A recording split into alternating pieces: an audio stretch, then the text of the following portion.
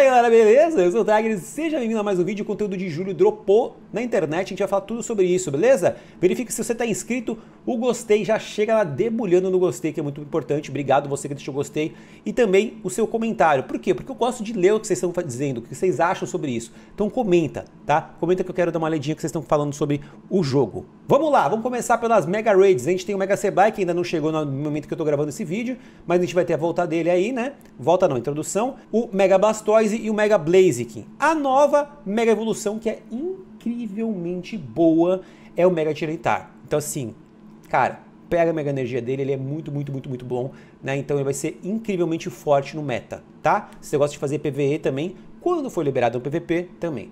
Raids Level 5, a gente tem a volta dos pássaros lendários, também a gente tem a aparição do Red Leck e o Red Drago. Então assim, cara, eles estão aparecendo aqui, os Pokémon que estavam exclusivamente nas Raids Elite.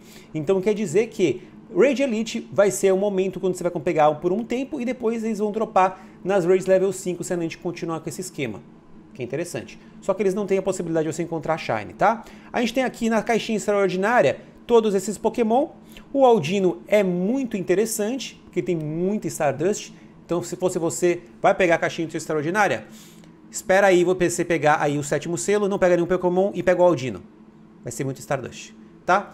Horas lendárias a gente vai ter todos os Pokémon aparecendo, uma vez cada um deles, tá? E também você vai ter a hora do Holoflop. De todas elas, Rufflet é o mais interessante, que vai ter Stardust, possibilidade de ver Shine, e também Rhyhorn, que é muito bom, tá? E tem todos os eventos aqui que vão acontecer, deles que a gente pode comentar, vai ter aí capturando alguns Zs, o que seria isso, né? Geração, não sei, você diga aqui no comentário o que você acha sobre isso.